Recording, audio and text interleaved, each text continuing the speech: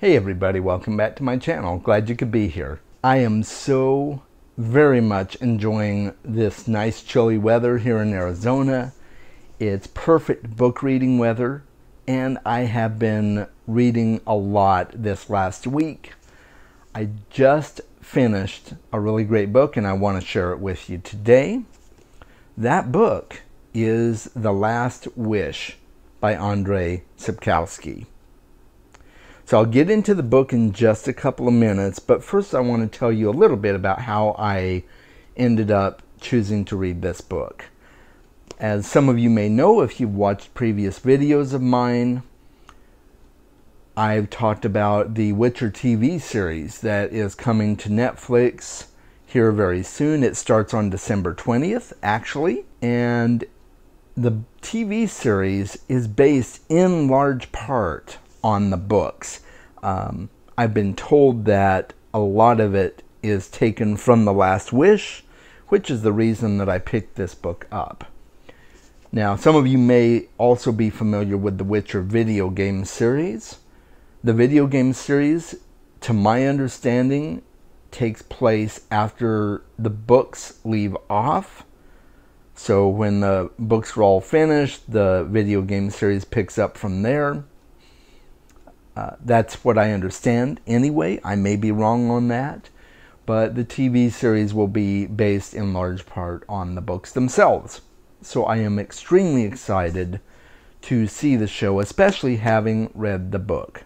So if you're excited for the TV show, or if you have some background knowledge of this, having read the books already or played the video games, let me know in the comments if I'm mistaken on some of that, and what you thought. You know, should I play the video games, invest my time in those, that sort of thing.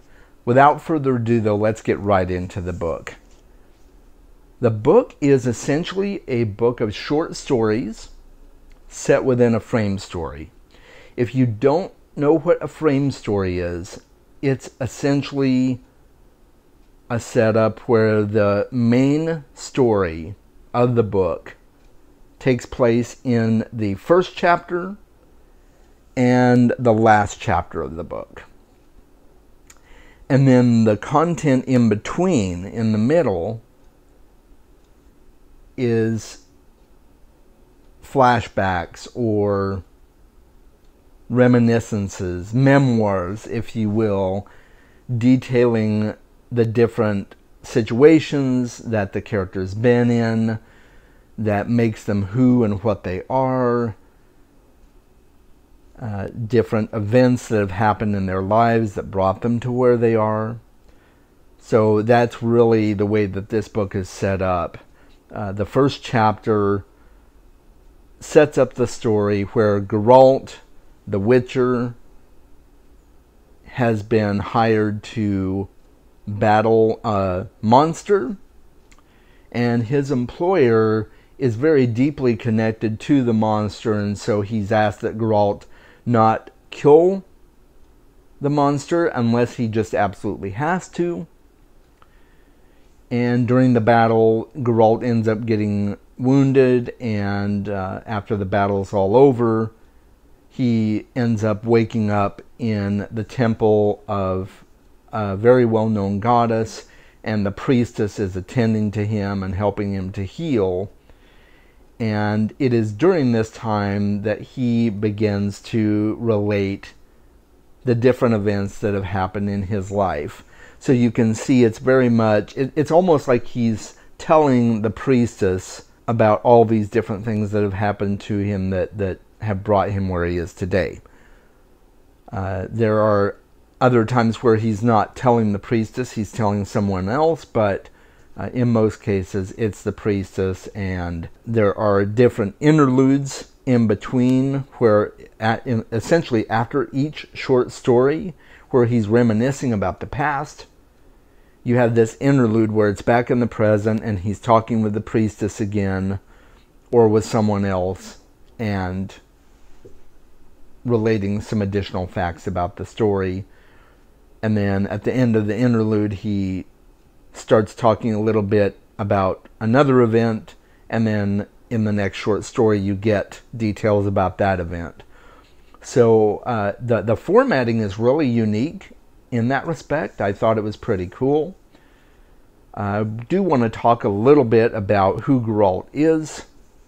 He is a human who has been mutated via various different trials and tests, and he's been fed a whole bunch of different herbs and concoctions, many of them poisonous, that are designed to change and enhance his body so that he has the sorcerer-like powers that he needs to combat the different monsters.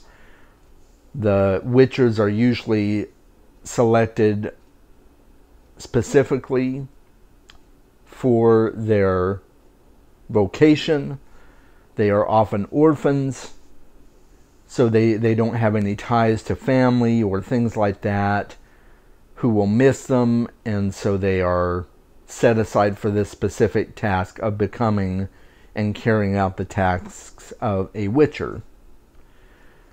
And Geralt is conducting his business during a time where most of the monsters have been eradicated, and so he goes from village to village basically trying to find work, because there's not a lot of work for Witchers anymore. So that tells you a little bit about Geralt, and you'll find out more about that in the book, so I don't want to spoil too much of it. But it was very, very unique and different feeling. A lot of the short stories in here are reminiscent of classic fairy tales. So if you've read or seen Beauty and the Beast or Snow White and the Seven Dwarfs or things like that, you will see very strong allusions to those stories in this book, but they are completely written in a different way. So while you may think, oh, a retelling of a fairy tale is kind of boring, it's not. Trust me, it's very uniquely done. This book is very, very heavy on dialogue. That was one tiny downside for me. I really like character development, but not too much character development. And this book is about 85% dialogue and conversation and storytelling, and about 15% action. So, while it's not a deterrent for me, it wasn't necessarily my preference. And so depending on what your thoughts are about that and what you like in a story, you may or may not really get into the book. I know some people really don't like it.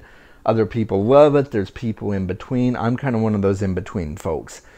I didn't love it extremely, but it was a really fun read. And I think it's a great introduction to Geralt as a character, and that's really what it was designed to do.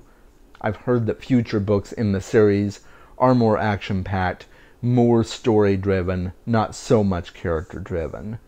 This was really designed to introduce characters. Not only the Witcher, but Geralt also has a traveling companion from time to time named Dandelion. He is a bard.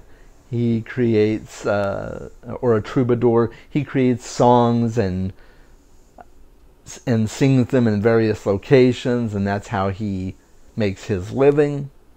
And of course his songs are based on different events and stories that he's heard. So Geralt is the perfect muse for his creative endeavors. So Dandelion shows up in this book a little bit. We also get a glimpse into his first interaction with Yennefer, who is a sorceress for hire, and she shows up in the very last story of this book. If you are familiar with the Witcher video games, my understanding is, though I have not played the video games, that Yennefer is a key character in some of the video games, and of course she will feature prominently in the TV show as well, so I'm really looking forward to that. it was really cool to see how he first meets Yennefer, and especially how their fates become interwoven together so that he is inextricably and for all time, it would seem, tied to Yennefer and to her fate. So, really, really enjoyable. I loved the way the characters were introduced. The priestess of the temple that Geralt is recovering at is quite a unique and powerful woman named Nanaki. I think that's how her name is pronounced. I'm not entirely sure. That's how I pronounced it. But she is a really awesome character that I really hope to encounter in future books. I don't know if she's going to be in the TV show or if she's in the video games, but it was really cool to read the small portions of the book that included her. So I highly recommend this. Sapkowski has a very unique way of using classic fantasy tropes, but not in a way that they feel like the same old fantasy tropes.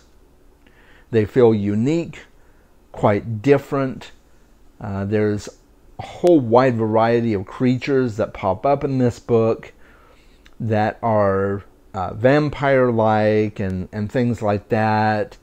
There's djinns in the story, which was really cool as well, but they're done in a completely different way, and in a way that not only speaks to the fairy tales that we kind of all grew up with, but it's very much wrapped up in the original myths that those fairy tales were based on as well.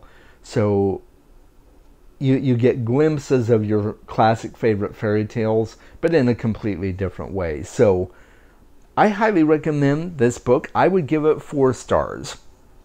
So I didn't love it extremely, but I also didn't not love it. I'm just kind of in between. It was a really, really good book. I would read it again, and I will definitely read the other books in the series at some point. But I give it 4 stars because it hasn't really told me enough to really get into the world yet. I'm sure that will change. Let's discuss in the comments what you think. Have you read this book? Have you read the book series? Am I in for a treat going forward? I've heard I am. Have you played the video games? Should I play the video games? Is it worth my time to get into it? Or are they so completely different from the books that it doesn't really matter either way? I'm really, really curious to hear your thoughts on it. Have you never encountered either? And are you interested now? Let me know in the comments too. I'd really love to discuss it with you. And now that that is all completed, I want to remind you to make sure and subscribe to my channel and sign up for notifications. Click the like if you enjoyed this video so that that my video gets ranked and shows to more people.